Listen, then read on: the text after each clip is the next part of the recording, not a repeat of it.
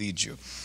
This morning I want to reset the table, as it were, for what we've been talking about in terms of the ministry of this place. And I've asked you to turn to Philippians 1, and please, just stay there. But in your notes, I've also included John 20, which was our theme text for last year. And I want to read that to you again, just by way of a reintroduction. It says, on the evening of that first day of the week, when the disciples were together, with the doors locked for fear of the Jews, Jesus came and stood among them and said, "Peace be with you." After he said this, he showed them his hands and his side. The disciples were overjoyed when they saw the Lord. Again, Jesus said, "Peace be with you. As the Father has sent me, I am sending you." And with that, he breathed on them and said, "Receive the Holy Spirit." It is this last phrase, verse 22, "receive the Holy Spirit," that we will be discussing in great earnest for the rest of this year. The resurrection of Christ gives legitimacy to our ministry. His love motivates our ministry. His peace captivates the lives of his children. And his breath, his spirit, must empower us. In the same way that your physical breath gives life to your physical body, so too the breath of the Spirit gives life to the body of Christ. It's what allows us to live and breathe and move and have our being. We are in this together. Amen. God has chosen that we will live and serve in this place and at this time for his eternal purposes and by his sovereign design. It is a wonderful grace to be allowed to participate in his ministry. That's why the Philippian letter, where Paul says to the church, and this has been our text for most of this year, "I thank my God every time I remember you," Paul said. "In all my prayers for all of you, I always pray with joy because of your partnership in the gospel."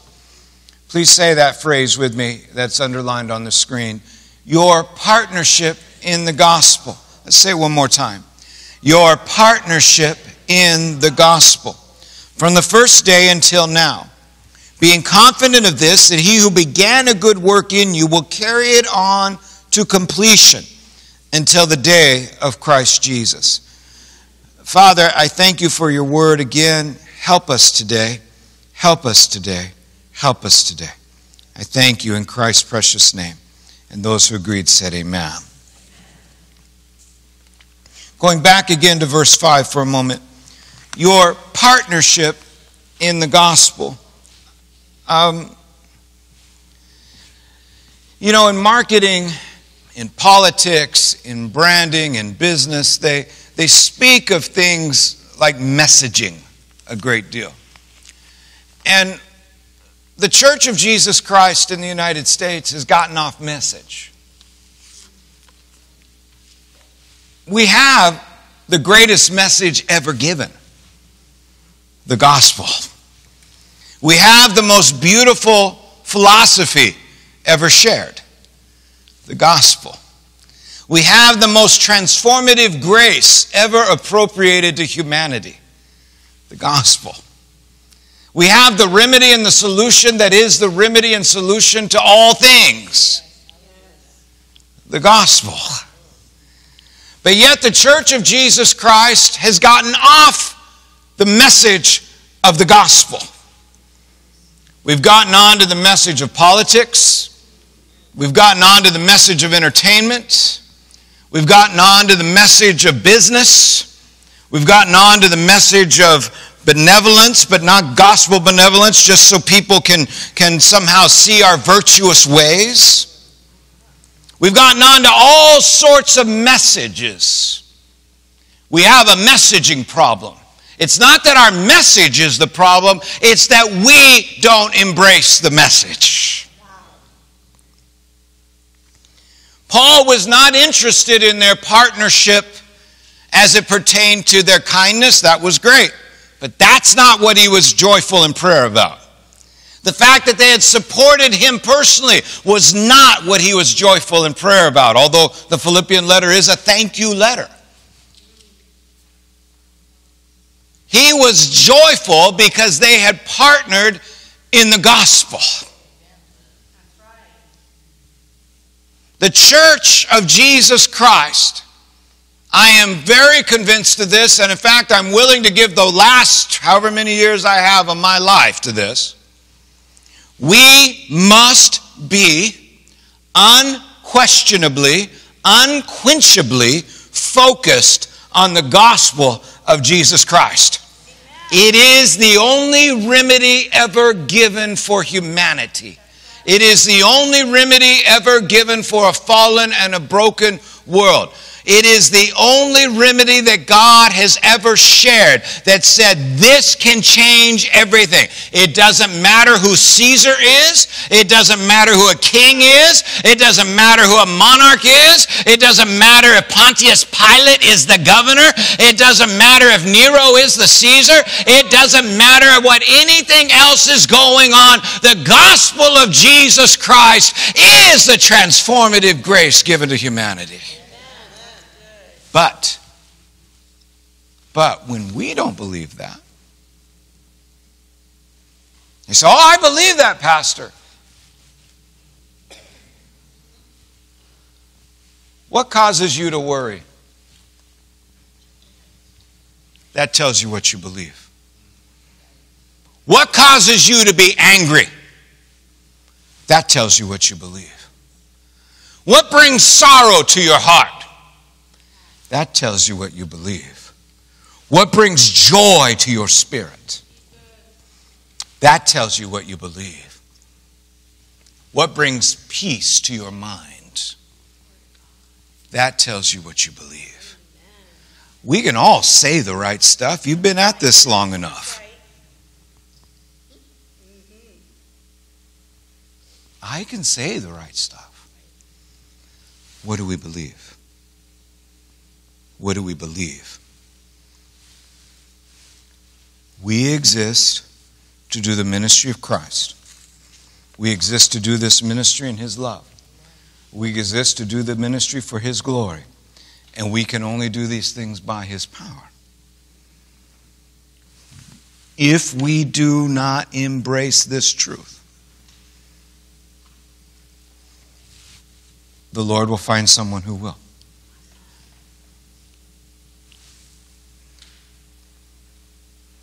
You and I have been planted in the city of Oakland for God's purposes.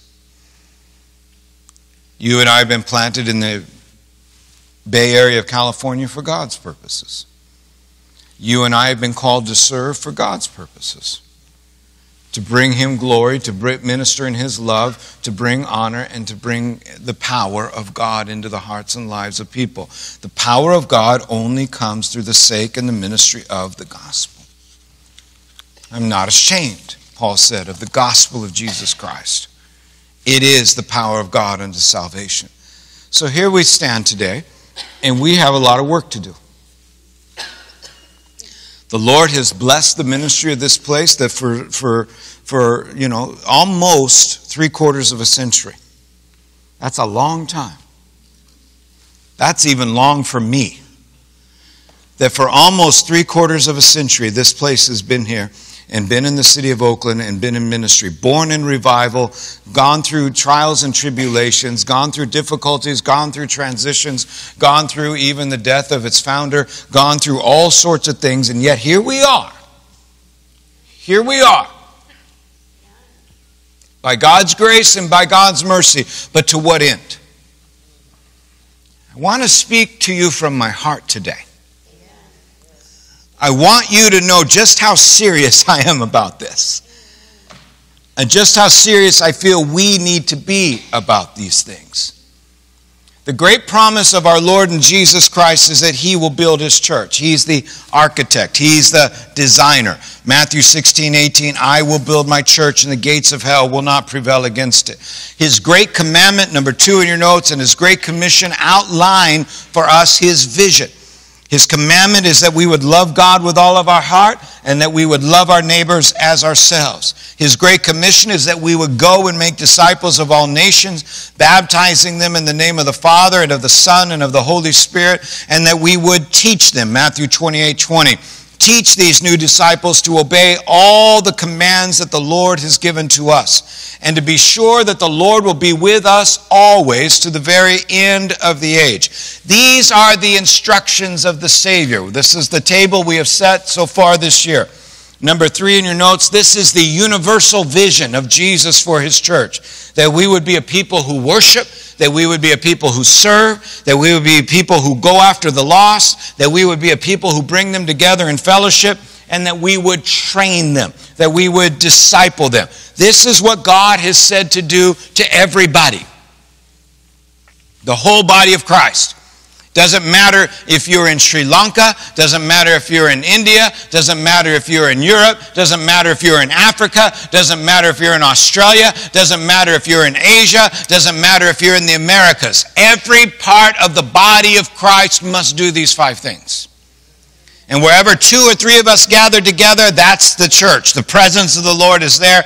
When we gather together, we must gather for worship. We must serve one another. We must go after those who are lost. We must bring the body together in fellowship and in love and in support and in character building and training. We must do these things. This is what the Lord has told us to do universally. But in addition to this, there's the unique mission that the Lord has for this congregation. The vision is universal. The vision is macro. The mission is unique.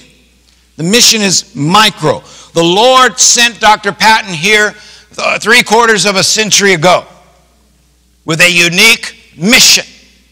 The Lord sent me here 12 years ago with a unique mission.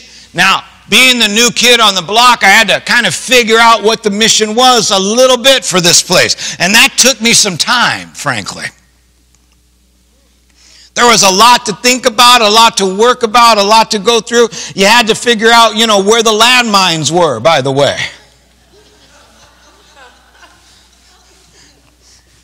Some I found by, there's one. Some I found by stepping on it. But nonetheless,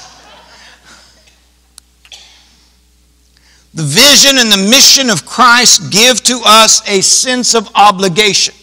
Romans 1:14, Paul said, I have a great sense of obligation to people in our culture.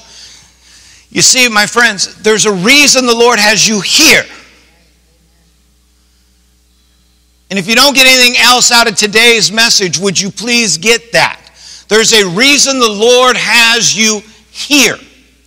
Oakland is a unique setting. The Bay Area of California is a unique setting.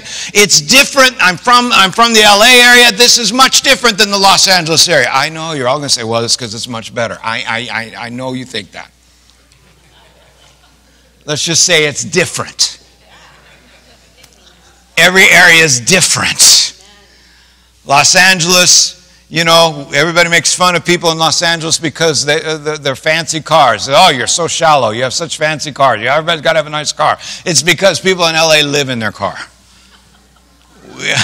So their cars are their apartments, basically. And so that's different. It's different. In LA, you talk about where something is. When you come up here, people say, well, how far is that? Oh, it's 10 miles, it's 12 miles, it's 22 miles. That's not how we talk in Los Angeles. In Los Angeles, we say it's 27 minutes. How far away is that? It's an hour. It's an hour and 75 minutes. Everything is in terms of time. That's how because everywhere you go, it's well, you got to take that freeway. If you take that freeway, that's just horrible.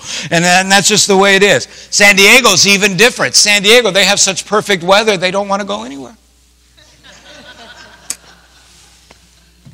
Fresno's even different. Fresno's so hot in the summertime, they just leave. They just go anywhere. They just go everywhere they can because it's so hot. Northern California is even different yet. So California has a good 5 different regions, of which the Bay Area is its own region. It's kind of its own state. Then if you go to Utah, if you go to Nevada, if you go to Oregon, all the hippies and stuff. If you go, I'm sure I'm offending my friends in Oregon. You go wherever you go, it's all different. Arizona, where my parents, we just moved them from Arizona back to near my son in Los Angeles area. Okay, it's different in Arizona. Texas is different. The Midwest is different. The United States is different. And the Lord didn't call you any of those places. He called you here. Okay? The gospel doesn't change. The vision doesn't change. But the mission is unique. And you and I must understand we have a great sense of obligation to the people here. The Lord has called us to be salt and to be light here. And wherever other places He will deem that our sphere of influence must go. The stakes are high. The consequences are eternal. We do not have the luxury of spiritual pacifism. We do not have the luxury of just being about what we want.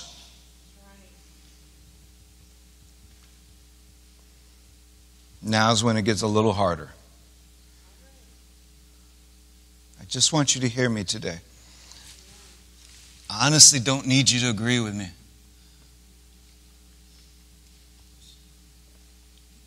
You and the Lord have to deal with this. You don't have to agree with me. He and I are having conversations ourselves. Church is not about what we want. Church is not about what we like. We don't own this thing. This is His work. This is His doing. His love has to be the first and last word in everything we do. Amen.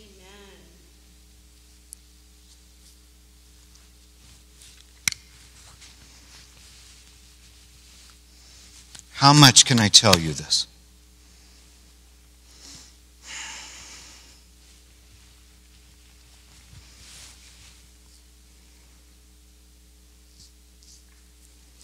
When I was younger, people would say, well, we have to have church in this time or this hour, in this place, in this way. And you kind of listen to that because you're younger. And now I'm older and I still have those voices in my own mind because there's certain things I like. There's certain stuff I like. There's certain ways of doing things that I appreciate. And I understand that and I get that. I told you one time when I first started the church in Southern California, I had a sister call me and say, well, what kind of worship do you have? And I said, well, it's the kind I like. That was my great answer. That was my spiritual depth. It's the kind I like. I don't know. I had no idea what she was talking about. I just said it's the kind I like. But as I'm older now, I'm at a place in my life, and I'm at a place in my journey in ministry where I just want to do God's will.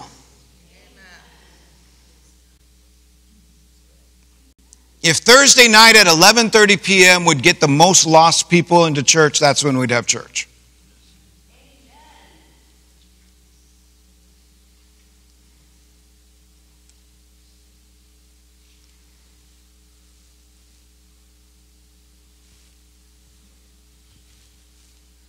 How broken are we for the fact that souls aren't going to the kingdom of God? How hurt are we by the fact that there are people who are lost and entering a Christless eternity? Not strangers we've never heard of. People we love. People we know. People we go to school with. People we go to work with. People who live and next door to us and across the street from us and on either side of us. I was convicted this morning as I left for church. My neighbor was crawling under his car, working on his car. So I said a few words in passing, and I was thinking, I wish I could crawl under his car and help him. Of course, me crawling under the car would be of no help whatsoever. The Lord did not gift me, bless me, or gave me the capacity to learn how to fix things. I'm not very good at fixing things. I'm terribly good at breaking things, but I'm not very good at fixing things. But here's what I was convicted about. I thought, I probably should just at least go over and hand him a wrench or some such thing. Just engage in conversation. Just be a neighbor.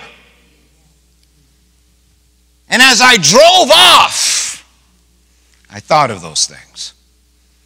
Because you see, I was too busy.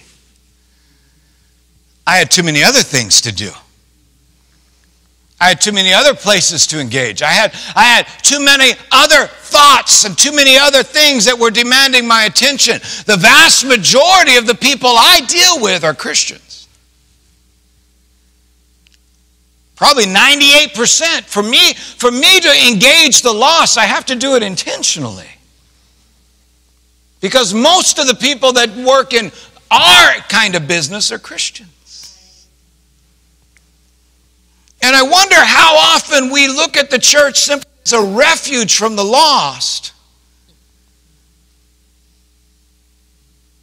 when the lost need to see us as a refuge from brokenness.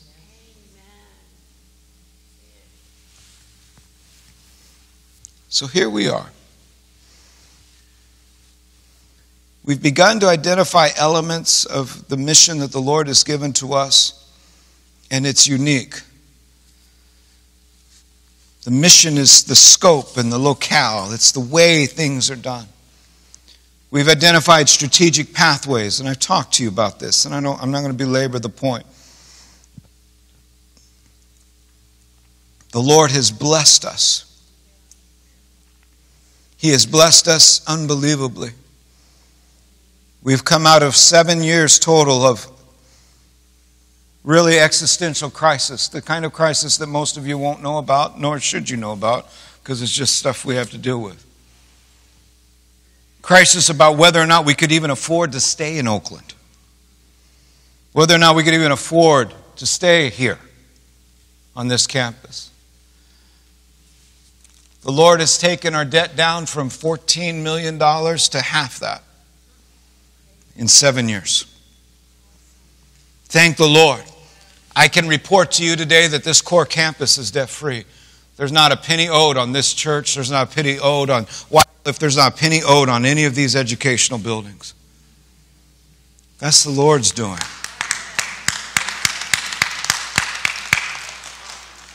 The auxiliary campus is where the debt is held now. The auxiliary campus is where we collect rents too. And so, it basically helps to pay for itself. But we're not in the business of maintaining mortgages. We're in the business of reducing and eliminating these things. But the Lord's done this. But there was a moment in time, even albeit briefly, where we had to give thought, can we even afford to stay here? What's the Lord doing? What's the Lord bringing to pass? We've come through that. It doesn't mean we don't have crises, doesn't mean we don't have battles. We do, but we've come through existential crisis, and the Lord has helped us. We've begun to identify, and the board and both the church council and the CECA board of directors, we've identified these ministry lanes. The way I talk about it, and that's because I'm from Los Angeles, and it's easy for me to think of things that way. There's a slow lane, there's a fast lane, there's a mediocre lane, and there's all lanes, And so the point is that you're going the same direction. We're all going the same direction, but there's various avenues of ministry. And one of the great avenues of ministry that the Lord gave you from the beginning was the ministry of education. This is something that the Lord gave to you very, very early on. Letter I in your notes, education. Dr. Patton's revival ended in the 40s with a great altar call for those that would want to be trained for Christian ministry. Some 300 people came forward in that altar call. And out of that was birthed the Oakland Bible Institute, and from that the various educational ministries. And as we move forward, what we're praying for is that we already have childcare, but we're praying and we're wanting to begin a new preschool. Would you please pray about that? We actually need more space than we currently have. We need workers into that particular harvest field. We have partnerships with some charter schools, but we want to expand the footprint of the campus and put those in a little bit different position so that there's the core campus and the auxiliary campus. We want to see an international school of the arts develop. We want to see a school for special needs children develop and families. We want the higher education and pastoral school of leadership and consortium to take place, a school of community transformation. We're praying for not only discipleship, but even other areas of ministry that I'm not prepared to talk to you about today. But the Lord is not just refocusing our energies in education. He's expanding them. And He's expanding them into places of the earth that we hadn't imagined 10 years ago. He's expanding them into places that we hadn't dreamt of 10 years ago. The Lord has given us this lane of education, this ministry of education. We don't do what everyone else does necessarily, but not everyone else does what we do in education. It's our mission. It's our mission. The idea of pastoral care and nurture and fellowship ministries. These are headed up by Reverend Fears, but there's a team that does these things. Reverend Beebe and Reverend Minerva and others who go into prayer ministries, pastoral care and visitation. My prayer is that we expand this. You know, prayer has always been central to this ministry here. There's a prayer meeting every day at 6:30 in the prayer chapel. There aren't a whole lot of churches that have a prayer meeting every day. This church does. Every day in that prayer chapel is opened. I don't know the exact time, but it's when security opens it and it's when security closes it. But it's open for at least 14 hours or so a day. People come in from all walks of life. We see them stop, walk on our campus, enter into that prayer chapel, write down those needs that we pray about every Sunday morning in the prayer basket. And people are praying about every night in the prayer meeting. And others go in there and they just go through those needs and begin to pray because that is central to who we are. It's central to the ministry of this place. The care and visitation ministries. Reverend Fears and others are involved not only in ministry service to our congregation, but they're involved in ministry service to chapels. And Reverend Fears serves as chaplains in hospitals and these other places. The Lord has given us these things. And by the grace of God, Reverend and others have stewarded these things. My prayer is that we expand small group ministries. Reverend Beebe has spoken about the men's Bible study and the ladies' Bible study, and then the young people meet together, and then the development of even some of these worship teams. But my prayer is that we have more multiplicity of home fellowships, and that we reach into rest homes and hospitals and prisons, that we reach into benevolence. You see in our community, one of the things that we do is we adopt families and we reach out to people that aren't in our church. Networking and partnering. Dr. Abe and Sister Patty doing all sorts of things within the Fruitvale community, networking and partnering and things that even others wouldn't consider quote unquote spiritual, but they're community driven. Core training. You know, we are going to have an earthquake. You know that, right? If you don't know that, you shouldn't be living here. You know that. We offer training and things like that to the whole community to reach out and to minister. But I'm praying that we open a counseling ministry. We have a person already in mind who's going to serve as the director of this ministry. We just need the proper funding and proper development of this ministry, that we can reach into the community with felt needs and different needs, because this is pastoral care and nurture. It's something the Lord has given us to do. Worship arts, number 3. Highly advanced arts ministry as a tool to reach not only Oakland and the Bay Area, but to reach the Far East. Music, pageants, visual arts, graphic arts, dramatic arts. I'm praying that we have a performing arts building on campus. I am praying that over the next 50 years, you say, Pastor, 50 years. How many of you are old enough to remember 50 years ago? I want to see some hands. How many of you wish you couldn't?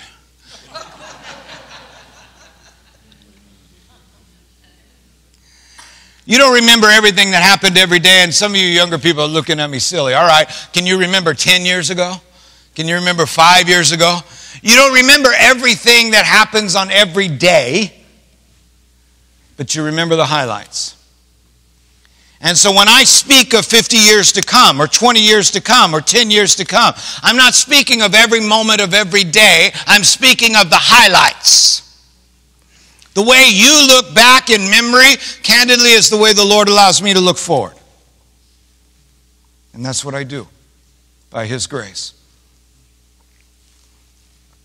My prayer for this place is that we have a highly developed education and arts ministry with the gospel at its core and the gospel at its center, and that be what we are known for even within the secular community. That is one of the ways in which we do evangelism, is through the ministries of education and the ministries of arts. Don't get me wrong, going door to door has value. Preaching on the street corner has value. Having big crusades has value. But one of the ways in which we win the lost is through education and through the arts. But because education and the arts have become so secularized, I'm telling you, secularism is a religion. And it's pervasive in this culture. It's pervasive in the Bay Area. Because these religions, this false religion of secularism is out there and is pervasive in the arts and pervasive in education. You and I have to be very, very conscientious and intentional about bringing the gospel into the arts and bringing the gospel into our education. Our entire curricular structure, from preschool through higher education, must have the cross at its center. Our arts must have the cross at its center. Everything we do must have the gospel at its center. And then because we're going to put the gospel at the center, because the cross is going to be at the center, we must be exceptional at what we do. Some of you come from backgrounds. Now listen, you don't have to look very far to see that I don't come from that background. But some of you come from backgrounds of ethnicity, of race, of gender, in which you had to work twice as hard to get half the credit. Okay? I understand that to the best that someone in my position can understand that. I don't claim to understand it the way that those who've experienced it understand it. Okay? But I understand the reality of it for many of you. What I'm trying to share with you is the church must take that same posture. The secular world is going to look at us with a narrow mindset and a sneer and a mock. We have to be twice as good to get half the credit from them. And it's not by chance that many of you have had that particular life experience, because God's going to redeem it, hallelujah, and use it for His glory and for His honor, because you have an experience that the church needs to understand. I'm trying to tell you some truth here today. So when we do education, it can't just be as good as the public schools. It has to far exceed them. When we do arts, it can't be as good as Hollywood, or as good as San Francisco Symphony, or as good as this group, or as good as that group. It has to be exceptionally beyond them.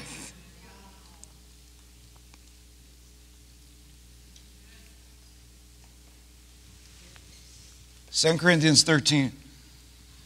aim for perfection. Now, here's something else that includes this. Now, I see the clock. I'm running out of time. So here we go. I didn't even get back to 0. I didn't even get back to I have a little marker that tells me where to go. Didn't even get there, but that's okay.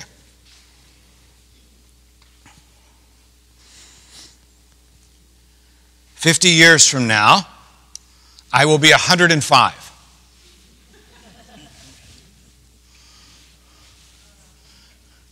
Please don't take this wrong, and please don't take this as a threat to the Lord or anyone else. I hope I'm dead and gone. Unless I'm like Sister Connie, whose mind is still there. If the Lord graces me with that, okay, I'll stick around. But beyond that, the way I'm feeling right now, I'm thinking, yeah, that's not going to look good. All right. That said, my dad just turned last Saturday, the Saturday before Easter, my dad just turned 84. Okay? 84 years of age. So that's 29 years from now, 28 years from now for me. But my dad just turned 84. My youngest granddaughter, my little one, she's a year and a half. She'll be 2 in a few months here. When she is my dad's age, it'll be the year 2100. When my granddaughter is my father's age, it will be the year 2100. That means I stand before you and I stand in the middle of my family with one hand here and another hand there. My dad, born in 1934, will have, let's just say that all things being equal, will have a great-granddaughter who lives to the year 2100. That's a 166-year span of life that I get to touch. I can touch my dad and I can touch my granddaughter because the Lord allowed me to live in this moment, in this time. That's 160 years of human history. Will I live 160 years? No. But that's 160 years of human history that I get to touch, that I'm called to steward, that I'm called to resource, that I'm called to speak into, that I'm called to bless, that I'm called to encourage, that I'm called to lift up. Now listen to me, church. I'm trying to teach you something here. God has called you and I not just to live for today, not just to live for tomorrow, but to pass on something to our children's children's children's children. That is beyond anything we can imagine. So I look at every day with how it's going to impact not just tomorrow, but a dozen tomorrows. I've given you the 2 pathways, the 2 of the lanes right now. Education, pastoral care, and worship. 3 of them. To do these well, we have to position ourselves to pass on ministry. We have to position ourselves to pour ministry into young people and release them into ministry.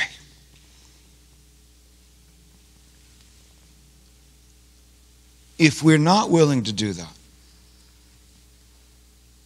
it doesn't mean we get to sit on the pew. That's the last thing the kingdom calls you to do. That's right.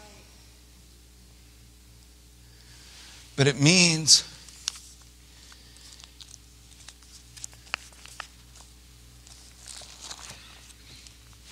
we must not make the mistake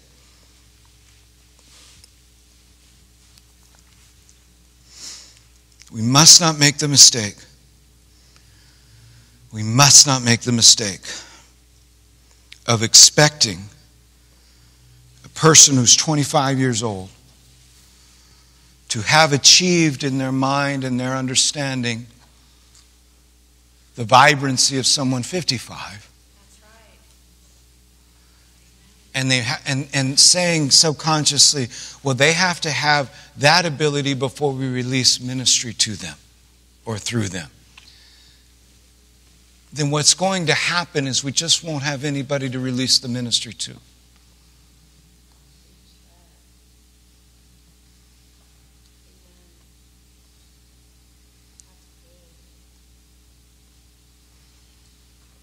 Our young people will make mistakes. They're supposed to.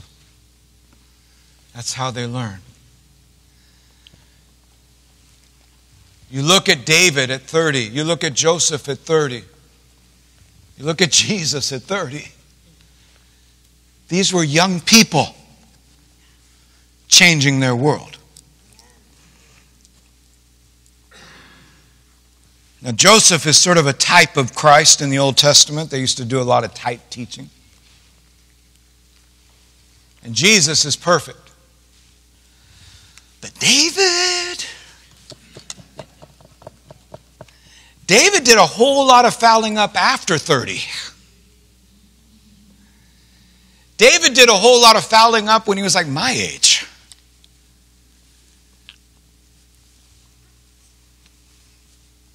If we don't put novices in position of, I get that. Okay? But on the same token, if we don't release ministry to young people, we will not have a ministry to release. Because it will die with us. For every Moses, there must be a Joshua. For every David, there must be a Solomon. For every Jesus, there must be 12. None of which were as good as Jesus. But he released it nonetheless. For every Paul, there must be a Timothy. This is the way of the kingdom. And what I'm saying to you, my friends, whom I love dearly, dearly, is that this pastor is going to intentionally do that. Because we must. We must. Now, to my young friends, you have to have more Jesus on the line than you currently do. You need to start going to that prayer meeting and listening to how the elders pray. Because you haven't learned how to pray. All due respect. You haven't learned how to seek the face of the Lord yet. You've depended upon the skill of your mind, and I'll grant that you're smarter than most. And maybe the most educated generation in the history of the world.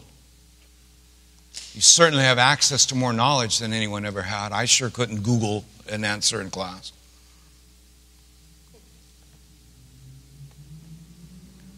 But you've not learned how to pray.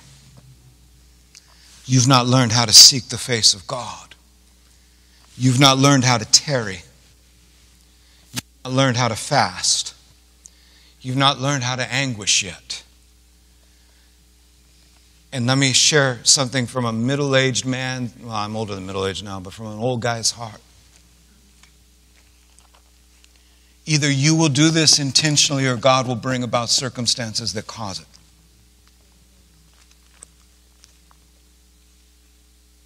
You can fall on the rock and be broken, or the rock can fall on you and you'll be crushed. But there's not another way around it. You either intentionally fall on the rock of Christ and allow yourself to be broken in humility. Why is prayer so important? Because it is an acknowledgement that you cannot do what needs to be done. That's why. Brother Jesse can sing. These young men and women can play instruments. They can all sing and do all these things. They're smart. They got these little handheld things that they, and all that stuff, and I can't figure out for my life. The danger with that is you think you can do what needs to be done for the kingdom, and you can't. Only God. Only God. And your grandparents came out of a tribulation of a depression. They came out of the tribulation of a war. They came out of the anguish of civil rights. They came out of the barriers where some couldn't even vote because of their skin color. They fought through all of these things and knew they couldn't overcome without God. You must get that mindset. Because if you don't, the Lord will allow circumstances that cause it. You can choose to be broken, or crushing will take place. Now here's the good news.